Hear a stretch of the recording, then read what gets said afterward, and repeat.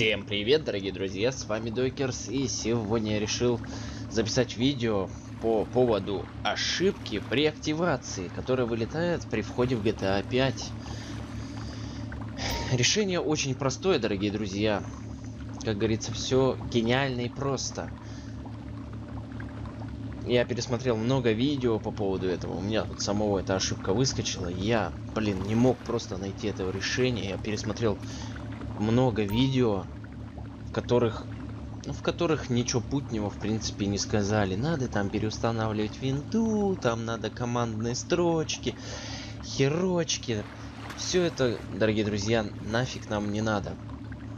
Делается все очень просто. Если у вас выскочила такая ошибочка, просто берете, удаляете игру в Steam и устанавливаете заново, только на другой диск. Допустим, там на... Если у вас, допустим, на E-диске Steam и игры все устанавливаются, то установите на D там, да? Устанавливайте туда, и все у вас будет работать, дорогие друзья. Все как у меня, все в порядке. Я надеюсь, вам... Пошел в жопу, ты чё меня отвлекаешь? Я, видишь, занят. Ну что ж, дорогие друзья, надеюсь, я вам помог. Не забываем ставить лайки, также подписываться на канал, если вы этого еще не сделали.